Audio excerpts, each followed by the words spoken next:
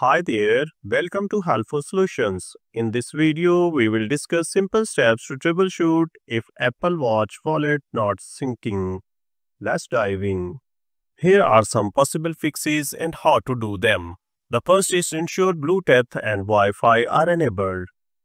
To do so, on your iPhone, open Setting, then Bluetooth and ensure it is turned on. Open Setting, Wi-Fi and ensure it is connected to a stable network. On the Apple Watch, swipe up on the watch face to open Control Center and check connection. The second is to check for software updates on both devices.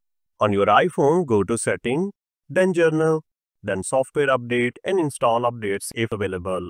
On your Apple Watch, open Setting, Journal, Software Update or use the Watch app on your iPhone to check for updates.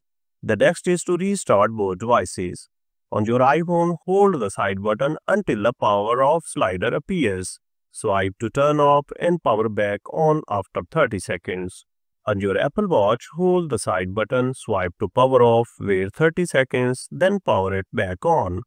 The next is to verify iCloud setting. On your iPhone, open Setting, your name, iCloud. Ensure the wallet is toggled on. Open the Watch app on your iPhone. Go to Journal, Apple Watch ID and ensure the same Apple ID is used on both devices. The next is to re-enter wallet on the Apple Watch.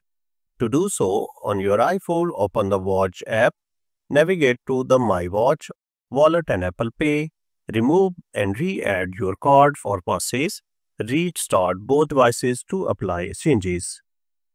The next is to check region and language setting. To do so, on your iPhone, open Setting, then Journal, then Language and Region. Ensure your region supports Apple Pay. On your Apple Watch, check Setting, Journal, Language and Region and confirm matching setting. The next is to reset sync data on the Apple Watch.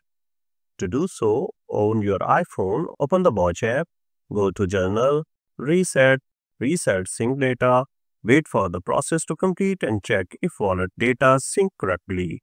The next is to unpair and repair the Apple Watch.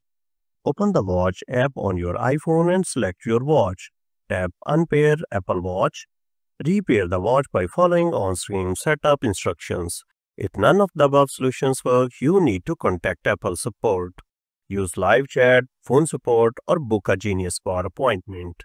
And there you have it. If you found this video helpful, don't forget to like, share and subscribe to our channel for more practical tips. Thanks for watching.